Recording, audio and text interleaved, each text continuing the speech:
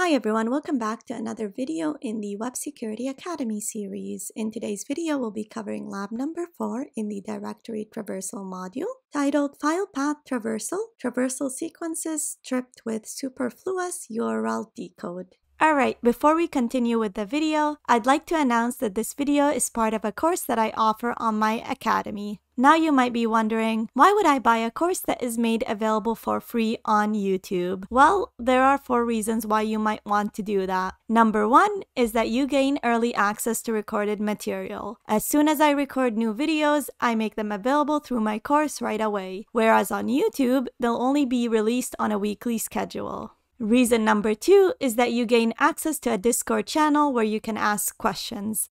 The Discord channel is divided into topics that we cover in the course, and if you run into any issues, you get to ask questions about anything related to the course material. Reason number 3 is that you no longer have to deal with YouTube ads or sponsor messages. And last but not least, reason number 4 is you get to support me. Any revenue generated from this course will go back into maintaining the academy and creating more videos and courses that will be made available for free on my YouTube channel. So if you're interested in buying the course, make sure to check out the link in the description. And that is it. Let's go back to our video. If you do not have an account on the Web Security Academy, you can get one by visiting the URL portswigger.net/websecurity and clicking on the sign up button. I already have an account and I am logged in, so to access the exercise, I'm going to click on Academy, go down, select the learning path, go down again, select Directory Traversal, and then go down one last time until you reach lab number 4 titled File Path Traversal, Traversal Sequences Stripped with Superfluous URL-decode. Alright, let's get started. This lab contains a file path traversal vulnerability in the display of product images. The application blocks input containing path traversal sequences. It then performs a URL decode of the input before using it. To solve the lab, retrieve the contents of the etc passwd file. Alright, so our target goal over here is to retrieve the content of the passwd file, and the way we're going to do that is by exploiting a file path traversal vulnerability. Now, there are some defensive mechanisms, so it does block input that contains the path traversal sequence, so we won't be able to use that. And then it performs a URL decode, which will become important in a bit when we do exploit the vulnerability. All right, let's access the lab. Now, notice over here, I'm using the inbuilt browser in Burp, and so all my requests are already passing through my proxy. Okay, so notice over here the application retrieves images that are displayed in the browser, and it retrieves them using this URL. Now, whenever you see any place in the application where it's potentially accessing the file system on the server, you should definitely test it for path traversal vulnerabilities, amongst other vulnerabilities like LFI or RFI. So we're going to send this request to repeater and test it there. Okay, so if you hit send right over here, you could see it's a 200 OK response, and it displays the content of this file right over here. So the first thing that we're going to do is see if it accepts any absolute paths. So etc/passwd, hit enter, and it says no such file. So the next thing we're going to do is see if it accepts us getting out of that directory. So using the path traversal sequence, which we know it's not going to accept based on the description of the lab, but let's try it. Okay, we get no such file. Next, we're going to see if it allows us to bypass that defense using the technique that we learned in the previous lab. So if it non-recursively checks for that sequence, hit send, and it does not. So the next step that I'm going to try is remove that bypass technique and then encode it. Sometimes when it's encoded, the application checks for that sequence on the encoded text, which obviously is not there because it's encoded, and so it allows us to bypass the defensive mechanisms that are in place.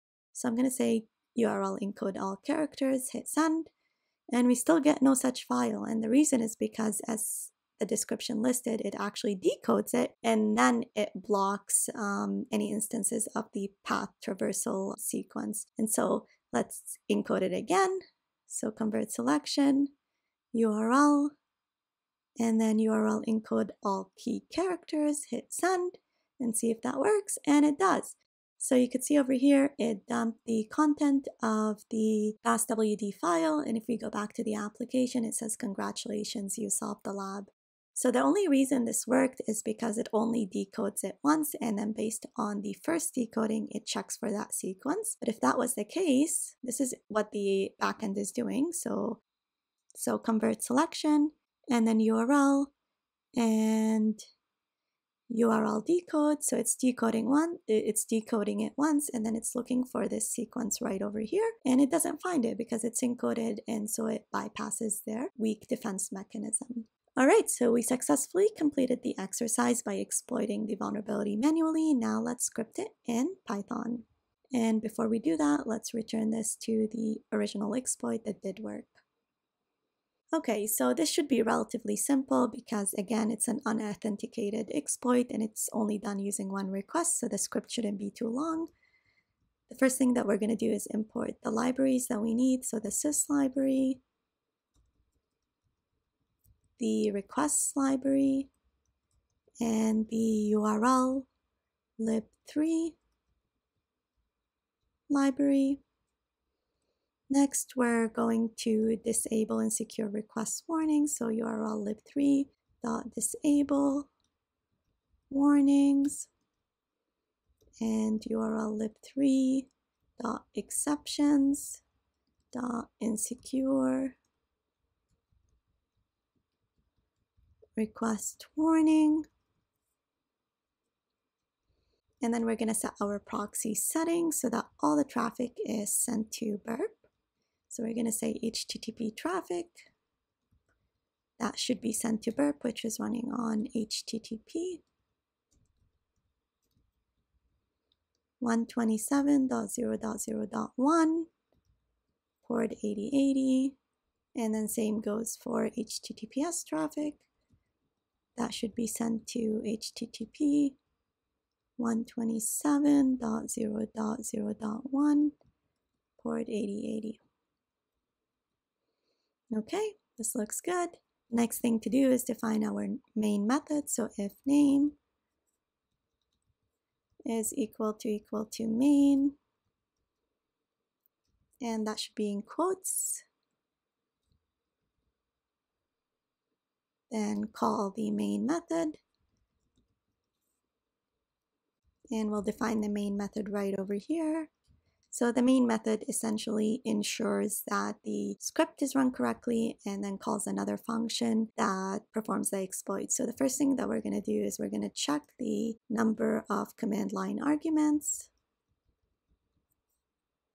And if it's not equal to 2, that means the script wasn't run correctly. And so we're going to print a statement listing the usage instructions, which is the name of the script, and then the URL of the vulnerable application, and the name of the script we take from the command line argument. Next, we're going to print example instructions. So example, again, the name of the script and an example URL. So let's just say www.example.com. And the name of the command line and the name of the program is taken from the command line argument. Okay, and then we're going to exit the program because it was run incorrectly. All right, this looks good. So it'll enter this if clause if the user runs the program incorrectly. If the user does run it correctly, the first thing that we're going to do is create a variable called URL and set it to the second command line argument. And then we're going to print a statement saying that we're exploiting the Directory Traversal Vulnerability. And to do that, we're going to call a function called Directory Traversal Exploit. And it takes in the URL of the application. All right, this looks good. Now let's define our custom function. So def directory traversal exploit, again, takes in the URL And the first thing that we're going to do is create a variable called image URL, which is the URL to the vulnerable path. So that would be the main URL of the application plus this entire path right over here. So let's copy that and put it in quotes.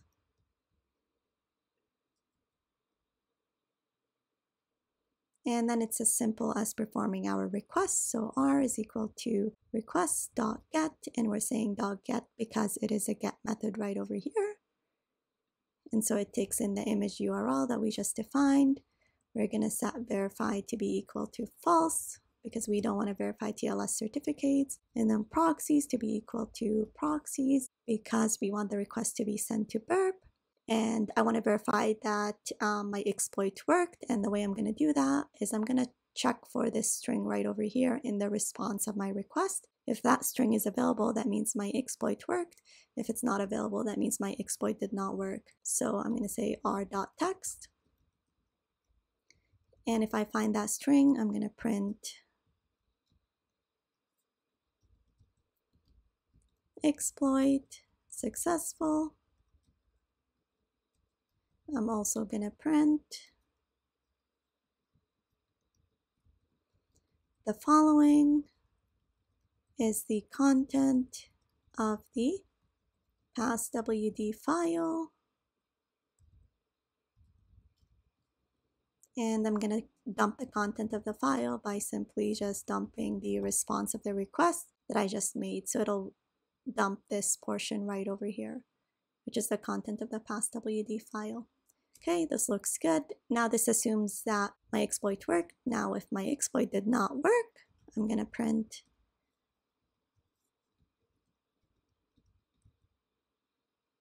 exploit failed.